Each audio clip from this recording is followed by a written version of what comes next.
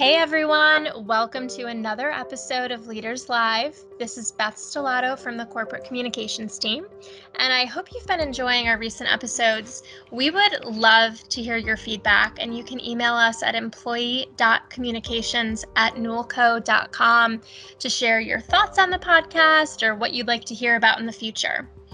Today, we have a really exciting guest. His name is Jimy Baynum, and he is a Senior Director of E-Commerce Global Business Development, but he's also getting his Executive Doctorate of Business Administration at Drexel University in Philadelphia.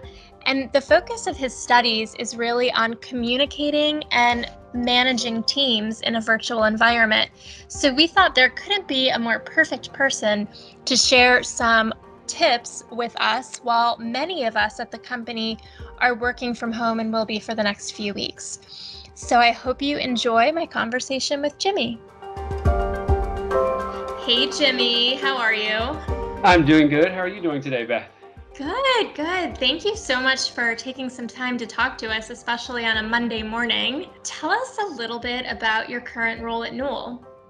Yeah, so I'm currently the leader of the international e-commerce team for Newell Brands. I joined the company about 7 months ago. I was working for a Swedish paper company that was headquartered out of Philadelphia. Was there for about 5 years, and then prior to that, I was with Georgia Pacific in various roles in Atlanta, Georgia for 17 years. Today, the international e-commerce team is made up of team members from around 20 different countries around the globe. And we currently actually actively work to sell all of the different brands where we can in all those different countries. That's awesome. You obviously joined the company at a really exciting time. And I know that there's a tremendous opportunity for the e-commerce business internationally. So I'm sure you've got your hands full. In addition to your day job, you are also completing a doctorate at Drexel University, as I understand it. So can you, first of all, confirm that that is indeed true, because it's very impressive, but also tell me a little bit about what you're studying? Yeah, that's true. So as I call my hobby right now, my hobby is actually back in school again. I am currently getting my DBA, or Doctorate of Business Administration, from Drexel University in Philadelphia, Pennsylvania. About a year and a half ago, I thought about this, and I thought about how could I improve my leadership skills and how could I be a better leader of a business. And one of the things that I thought would be something that could be very helpful was to understand how academic research combined with business experience could actually help you make better decision makings and actually make you a better leader. So I went back to school. They have a great program there. It's a program where it's a part-time residency program where you're on campus for only a few days throughout the year. The rest of the time you're working on your own.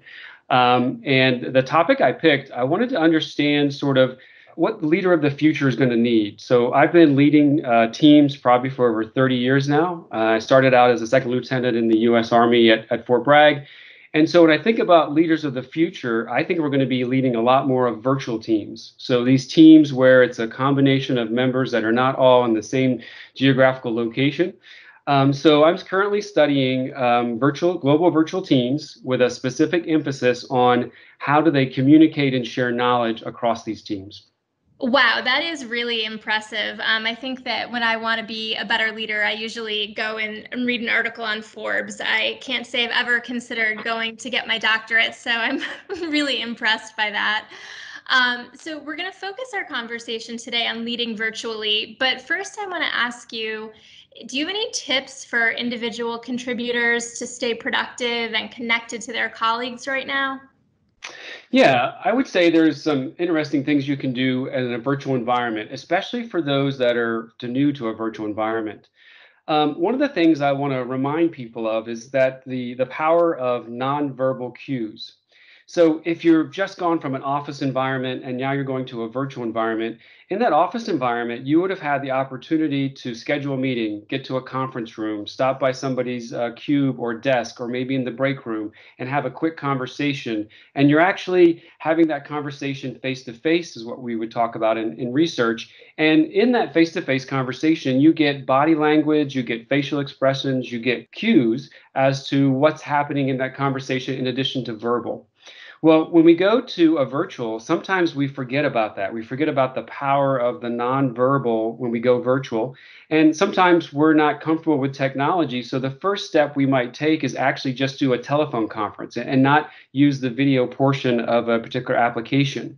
But with that, research shows that 66% of all communication comes from these nonverbal cues. So you really are missing that if you don't include that when you go to a virtual environment. So I encourage everybody as they're working virtually, please use the video chat. But with that also, I think as leaders, we have to make sure we create a trusting and a comfortable and safe environment for people to use video, because this video work from home actually takes a little bit different course in that it's from our homes and we're seeing a more personal side of people versus a work environment. And so people may be hesitant to use video because it's showing something more personal about them. So leaders need to understand that and be comfortable with it. And then as team members, we have to say, take the chance. It's okay. It's okay if you have children in the background, if you have pets running around or noises come up. That's all part of the virtual environment. And it also makes things pretty interesting if you're all sitting at home and you're trying to connect virtually. And that is so true. And I know I've said this to a number of different people, but first of all, I feel like the company is so unified right now, at least certainly more than it has been in my time at Newell since 2017. But one of the things, you talk about silver linings, one of the things that's come out of this work from home situation for many of us at the company is that we're seeing a very personal side of our colleagues, the people we work for, we work with, our leaders. I've loved seeing people's homes, people's kids, people's dogs, and I think it's definitely made me feel more connected to the people I work with. So I think that's really, really great advice. So you talked about the fact that you've managed teams for about 30 years now. So obviously this is a new environment really for all of us. I don't think any of us could have predicted we'd be operating in this type of environment a year ago or even a few months ago. But what are your top 3 tips for leaders managing teams in this environment? Yeah, I would say a couple of things here. One of the things would be that flexibility. I mean, I think we've talked about that a lot, but flexibility with timing, time schedules, things like that, especially if you're in a global operations, understanding what the normal work hours are within a virtual team is different by country and by region. And so they may not apply to the country that you're in when you're interacting with those countries. So you need to understand what is that work hours, the start, finish, be flexible with your time. I think as a leader, I try to engage myself in my team's normal work hours versus forcing them to adjust to my time. Mm-hmm. I think that makes them feel more comfortable with that. And also, I would say if you're in a global situation or outside of your particular country, is what I call cultural intelligence and through research. Understand that most people around the globe, English is a second language. Mm-hmm. That's a great point.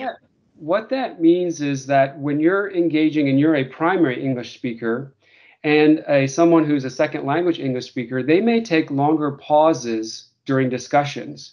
And it may make you feel uncomfortable because they're a pause, and you might think instinctively that it's your turn to speak next because they have paused. But what I've learned through research and also through practice with my team is really they're translating what they want to say, and it just takes them a little bit longer. So having pauses during your discussions, understanding it's a second language so that pause doesn't throw off the conversation. Also, I would say cultural intelligence. If you're again speaking with those that are with a second language of English, speak slower.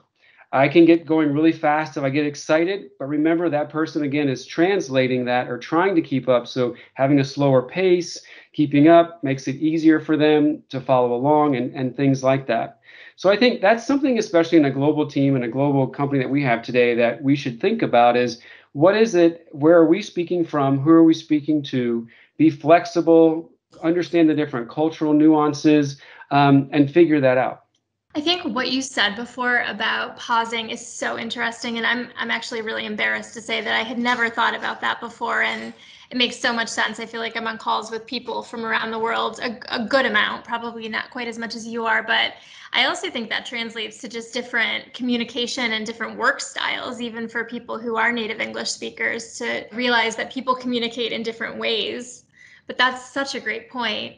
On a personal level, what are you doing to get through this this period of working from home and uncertainty in general?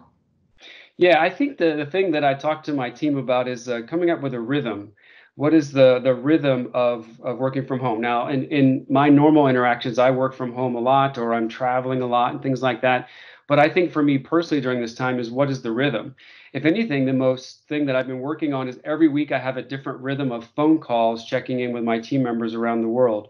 My first week, I tried to do all mornings, early mornings with Europe, and then all evenings with Asia Pacific. And I slowly realized even if I took a break in the middle of the day, it still felt like I was working all day because I started early, ended late, and it was all about Yeah. work. So then the next week, I tried to shift everything early morning, and from early morning running all the way through to like 2 o'clock, and realized that I was missing lunch every day and not eating till 3 o'clock.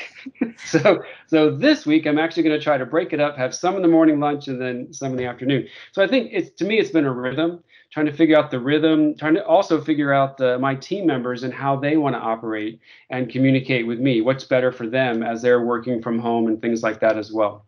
That's really helpful advice. For the record, I have literally never missed lunch. As my team will tell you, I will be on a call eating lunch. So I'm always impressed when people say that happens to them.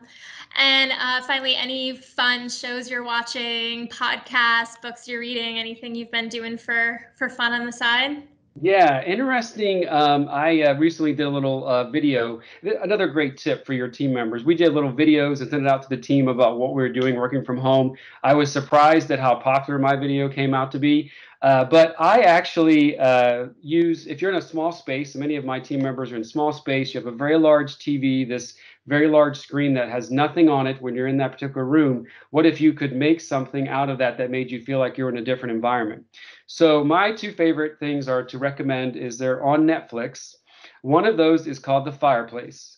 It basically is nothing but a fireplace that plays for an hour and it turns your TV into a fireplace and I think it warms the room up. I'm reading a book by the fireplace. It just, I don't know, makes me feel a little bit better.